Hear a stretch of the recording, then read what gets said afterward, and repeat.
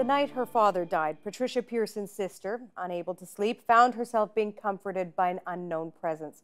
She later recounted that the visit and the physical feeling and joy that accompanied it could have only been from her newly deceased father. Spurred by this occurrence, Patricia Pearson set out to explore what this and other mysterious encounters reveal about the human condition. And joining us now with what she found is Patricia Pearson, journalist and author of Opening Heaven's Door, What the Dying May Be Trying to Tell Us About Where They're Going. Hello, it's really nice to meet you. Thanks for being here. So I just talked a little bit about the night that your father passed away and your sister experiencing something extraordinary. Tell me more about that night. Well, I think that the experience itself was remarkable, even regardless of whether my father had died that night. It was something that she'd never had happen to her before. So there was a palpable sense of not only a presence in her bedroom, but also a kind of almost indescribable sort of spiritual energy, which she couldn't make head or tail of. I mean, it had never happened to her before. And almost like an infusion of this kind of flow of emotion that was quite dramatically different than how she'd been feeling at the time, because she had cancer and was mostly just really terrified. So this was a really dramatic kind of alteration of her consciousness. And that in itself was something that my whole family was fascinated by. And so when she tells you and your family this, what's your reaction at first? Well, I actually sort of fell to the floor laughing in my parents' house in Ottawa, and it wasn't because I was cynical. It was because what else could the universe throw at me in that particular? It was actually the day that my last book came out as well. So my father died the day that I got the first ever New York Times review. So, I mean, it was just a ridiculous kind of conflation of remarkable events for me.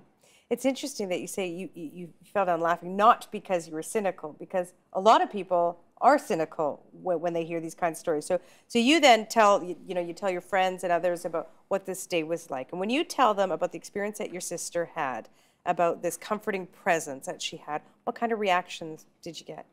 Well, the first thing that was so interesting was the number of people who'd had this experience. So that totally took me off guard.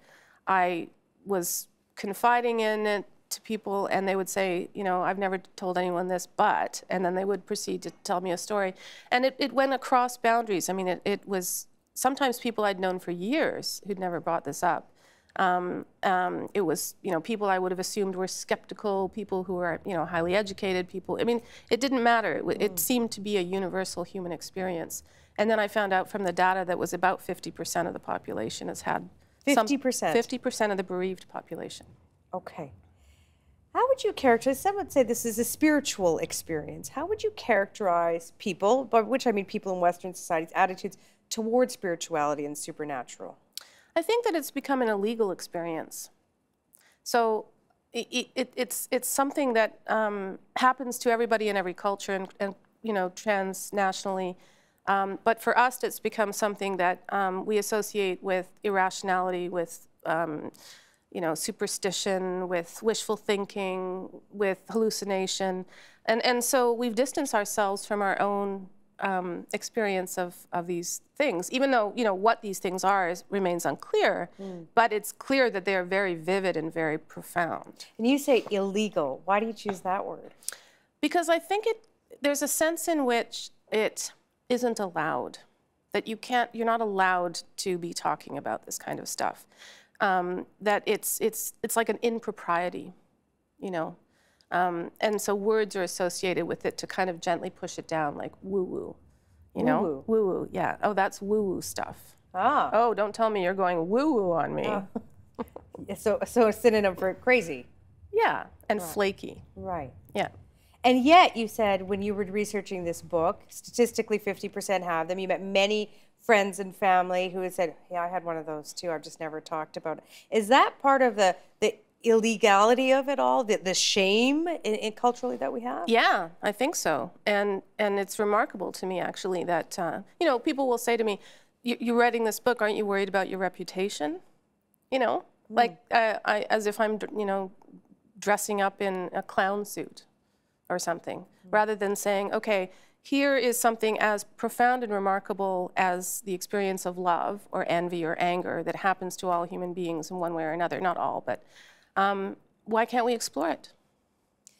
The question some people often ask when others, offer up an experience like that is like, what evidence do you have? What proof do you have? What would you say to that? I would say that that's the fundamental problem with the subjective human experience. So what proof do I have that I love my husband? I mean, these experiences are, when they happen to the person they happen to, they're not controversial anymore. There's no need to be evidentiary about it. Give me another example of something that we don't require evidence for that you see as a parallel to this. Anything subjective, right? So how do I prove to you that I'm jealous of something? How do I prove to you that... Someone say your actions. Your actions will prove that you're jealous. Right. Well, in this case, some of these experiences actually cause action. So, for instance, there's a whole body of research on what are called telepathic impressions, where somebody becomes aware that somebody they're close to has either died or is in distress before they find out in other ways. They may not necessarily know precisely what they're gleaning, but it's so vivid and concrete to them that they'll change their travel plans immediately. They'll send a telegraph, or not anymore, but they'll make a phone call. They'll send an email. So they'll have a huge emotional reaction, that kind of thing. So that would be, a sort of actionable side of the experience. As we modernize and arguably we become more fixated on, proof and evidence and scientific evidence and things like that, has society changed? I mean, have we previously always required this sort of evidence, or historically have we been like, okay, we sort of accept that this happens to people and you don't require that proof to prove it to me? Well, an example of that would be field research, right? So let's say in the 19th century, somebody goes to, I don't know, the northern desert of Chile, and they come back and say, guess what, I found this place that, is the most arid in the world. And everybody else says, really? Describe it to us. They don't say, did you bring back, an fMRI image of the aridity of the soil? So, do you know what I mean? So there's been shifting standards of evidence over the last 150 years so that the witnessing report is no longer held to have any inherent validity. And that plays into this. Oh, absolutely, that plays into it, exactly, yeah. And what about the changing attitudes that we've had about dying compared to now? I think that we're in a weird sort of transitional stage now where, let's say 200 years ago, there would have been a lot of people around the bedside of somebody dying, witnessing some of the things I've described in the book. Then we moved into this medicalization of death where families were actually prevented from even being in the ICU room, for instance, when somebody was dying. Now, gradually, we're going into a hospice format, still very small numbers, though, right? And it's in that context of hospice, of well-controlled pain, quiet, listening, hushed environments, that suddenly we're beginning to see the kinds of experiences that the dying are having that we used to discuss 200 and 300, 400 years ago, but that only now again are we beginning to be able to see. To attach to that, I'm guessing that you think that's a good thing, the hospice experience in terms of connecting with our loved ones that are dying, who are dying. Oh, it's yeah. It's a good experience. Very good experience, yeah. How do the dying, I know you've talked to a lot of people and do this book and done a lot of research, how typically do the dying tend to communicate their last words? Well, one of the things that I found really fascinating is that they actually shift into a kind of a language of journey. So they don't, it's, if they're dying slowly of a terminal illness, they gradually become more and more stark in what they say, right? So in the last few days of my sister's life, you could really just get a couple of sentences out of her at a time. There wasn't a back and forth conversation. So at one point, she looked kind of confused and vexed as she was looking out the French doors of her hospice room.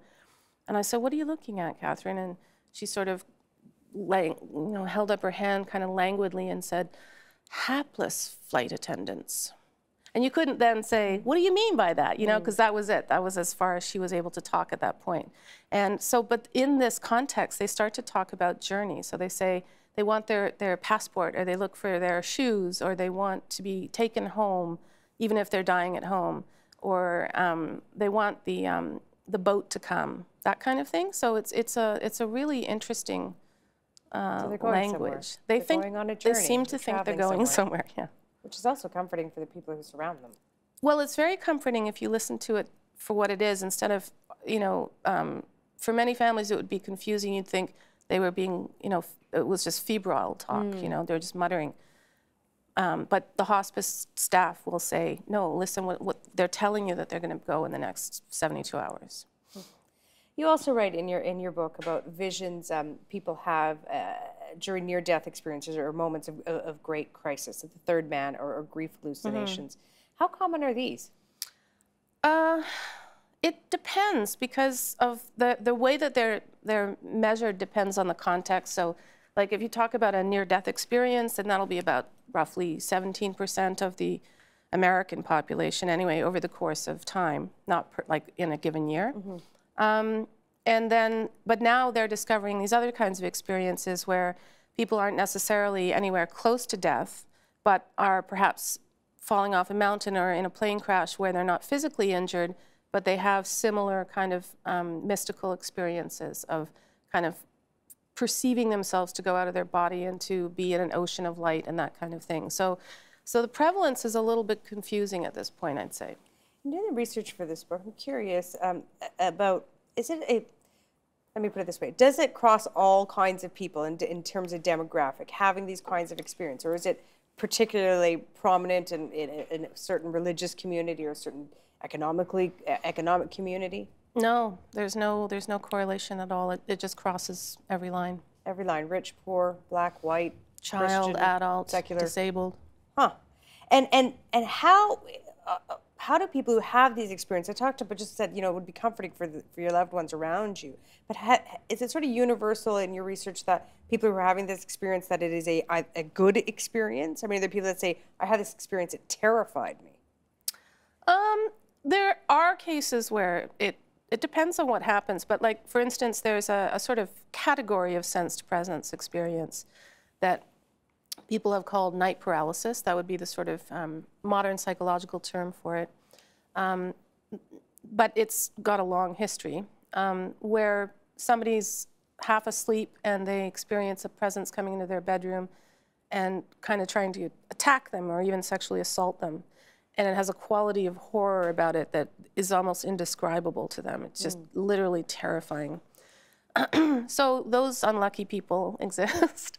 And there's also been, experiences of a quite hellish near-death experience too. So, it's not a Disney landscape, right? It's as every spiritual tradition would say, the soul goes through valleys and shadows and dark places, and unfortunately, we have to contend with that reality. We can't just announce, "Yay, guess what?" It's all so excitingly beautiful because it's complex. I want to push back for a little bit, because as you established that this is sort of seen as illegal culturally, how do you know, Patricia, that people who have these experiences aren't just, I don't know, suffering from some sort of mental illness or seeing what they want to see because they so dearly want to see it? Because there's no neuroscientific evidence that you can willfully conjure a visual hallucination. There simply isn't the evidence there in neuroscience. We don't even know why, for instance, schizophrenics have auditory hallucinations. We can map the neural correlates of those hallucinations. You can distinguish between imagination and hallucination with fMRI imaging, for instance. Different parts of the brain light up. But there's no explanatory framework for why somebody would have an experience where somebody died and, let's say 4 years later, as people will talk to me, they'll feel them in the bed beside them, And also there's no correlation between the emotional state and the when of these kinds of experiences. Well, if the premise of a grief hallucination is that you are in such emotional distress in your longing for the missed person, that would generate the hallucination, then it would follow that you would have that hallucination when you were in the most distressed place. Okay. But that's not what happens. Sometimes people have it before they know the person's died. Sometimes they have it 4 years later when they aren't, just irrelevantly in terms of timing. There's no, it's like a sort of loosely seductive explanation, but when you bore down into it, it doesn't, there's no there. So there may be ultimately a neuroscientific explanation, but we don't have that yet. Okay, let me ask you another one where I want to push back. Almost all of us have seen a movie or a TV show where a character dies and encounters a person from their past. To what extent could this be explained by popular culture, sort of group think, fueling the kinds of experiences people are having?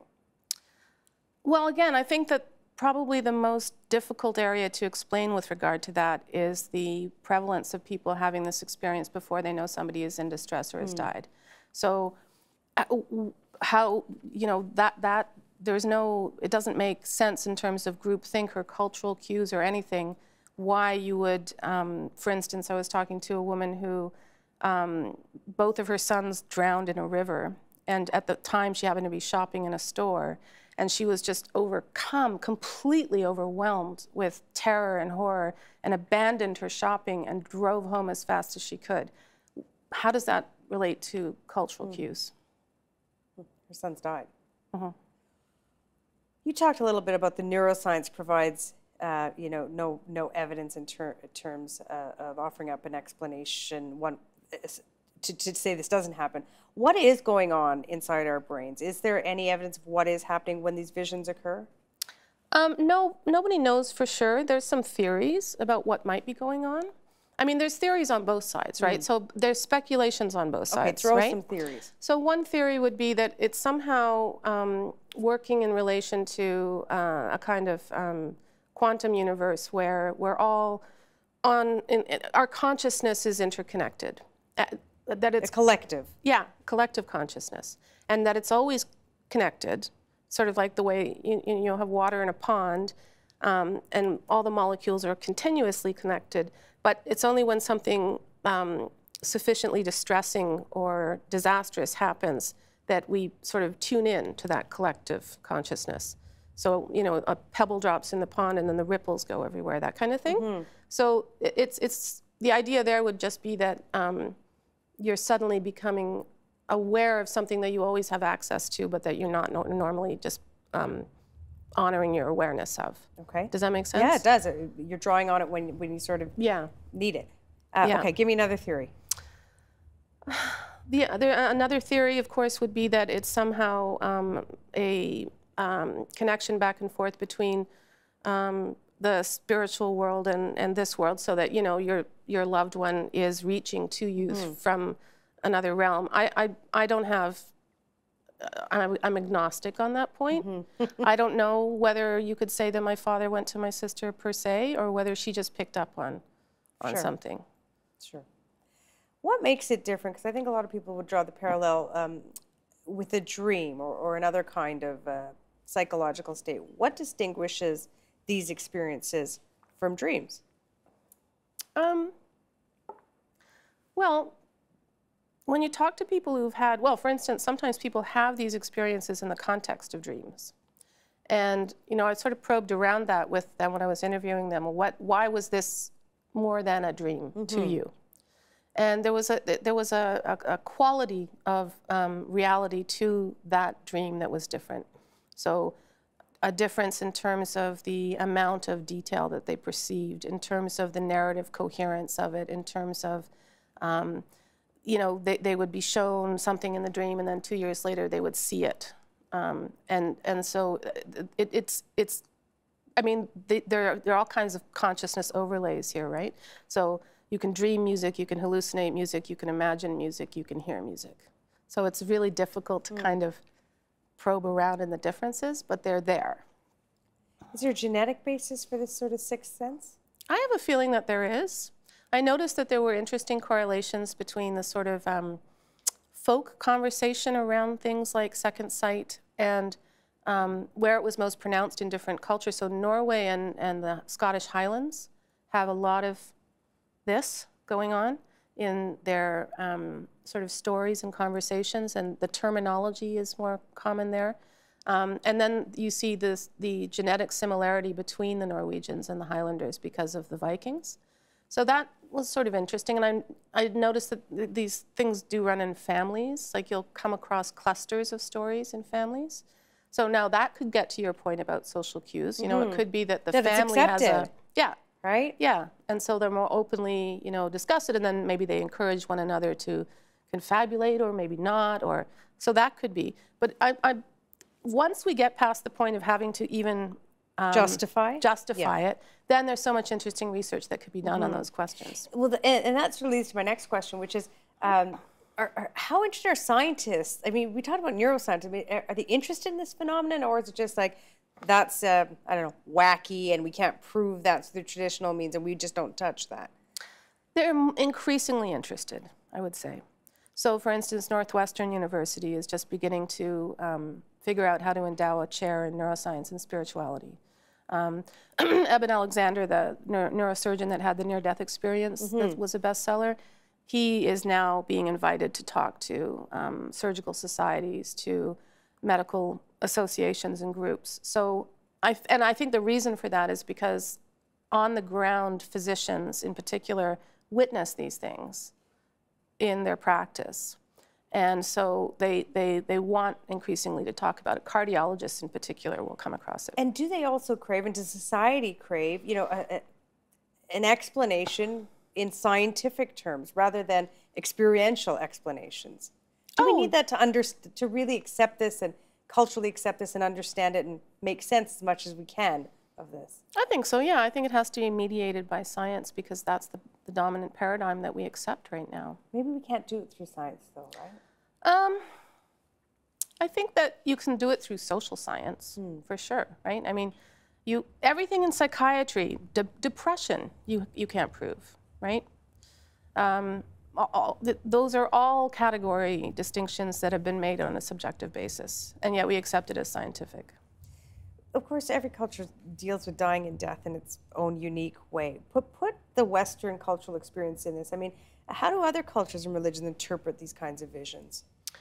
Well, that's interesting because some of them actually just sort of take them as is, like very literally. So the Jain culture in India, or certain elements of Japanese culture or parts of Indonesia, they will believe, okay, you know, this here's the sensed presence of my husband. Hi, husband, I'm going to set up an altar in my living room and I'm going to serve you your favorite crackers. Or, you know, they've integrated that awareness of a sensed presence experience into their cultural practice. And I suppose it depends on also what ties into this is a culture or an individual's belief or thoughts about an afterlife and what happens to the dead, not just the dying. No, that's absolutely right. So there are certain churches, for instance, that want nothing to do with this. Absolutely nothing to do with it. And people who have near-death experiences, really profound ones, wind up as often being rejected by their church congregation as by, say, the scientists. What are really dogmatic about this not being okay? Because you're not supposed to, well, first of all, with the near-death experience, what they experience is a sense of not a very specific doctrine. It's not, you know, the world is not governed by Jesus Christ or by Buddha or whatever, right? They experience instead a kind of unio mystica, sort of a union of all united consciousness, right? So the church doesn't want to hear about that. Sure. That doesn't conform. Okay. Before we end our conversation, I want to ask you, I don't know, about the elephant in the room, if I can put it that way, which is, you know, what we've been discussing suggests that there is a higher power, a God or whatever you want to call it. And the book is called Opening Heaven's Door. Yeah, that's not my fault. Okay. Well, let me put you on the spot. I know it's not your title. Your publisher probably said that's the title. But where do you stand on that idea? I mean, is this, I mean, you words heaven, I mean, this all has to be sort of seen within our belief system or religious or spirituality. Where do you stand on that? I'm what would be called a Mysterian. A what? A Mysterian. Mysterian. What does that mean? Within consciousness studies, that's a category of a place you can be, which is basically just respect the mystery. We haven't figured this out yet. There's things going on that we don't understand. Huh. And interesting that you say that, because your book helps us to at least try to understand what may be happening, or to accept some of the feelings we're having. Yeah, or just be able to talk about it. That's all. Well, thank you. You know, it's interesting when we chose to do this book. I thought a lot about it. Thought, you know, we all die. We all know people who die. We all have to grieve in those experiences, and yet we talk so little about that experience. So thank you for writing this book and for coming in today. Support Ontario's public television. Donate at tvo.org.